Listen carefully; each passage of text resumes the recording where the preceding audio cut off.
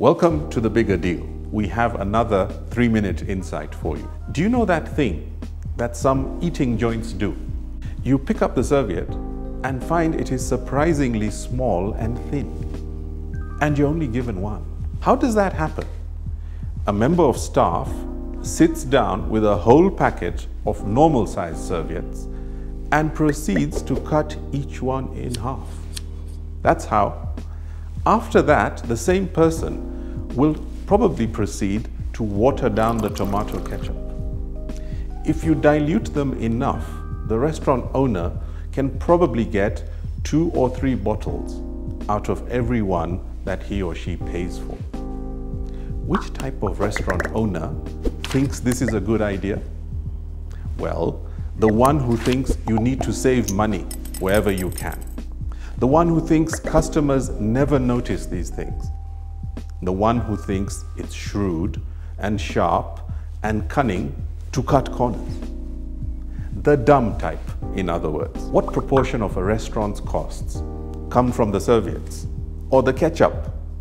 Yet this is a saving that will be immediately noticed by the customer. Is it worth doing? Only on the planet where customers are sheep to be fleeced by providing the minimum possible experience that you can get away with, which should not be planet Earth, but seems to be for way too many people. No wonder most restaurants fail. And yet, this behavior is not confined to eateries, nor to small businesses. How else do you explain banks that do nothing to mitigate queues? Brewers who mess with great recipes to reduce raw material costs. TV services that will keep you hanging on the telephone for an eternity.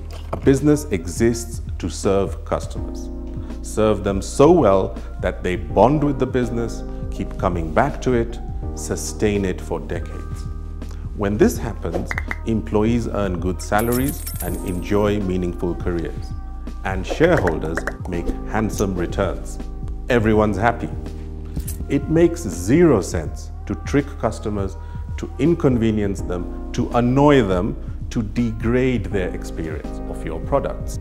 When you cut corners, you send 2 messages. One to your customers, that you are a petty little Scrooge who doesn't give a damn about their happiness. 2 to your employees, that customers are just suckers who need to be tricked and shortchanged. Both of those messages confirm your future failure. So stay away from the shenanigans. They may be crafty, but they're not clever. Goodbye.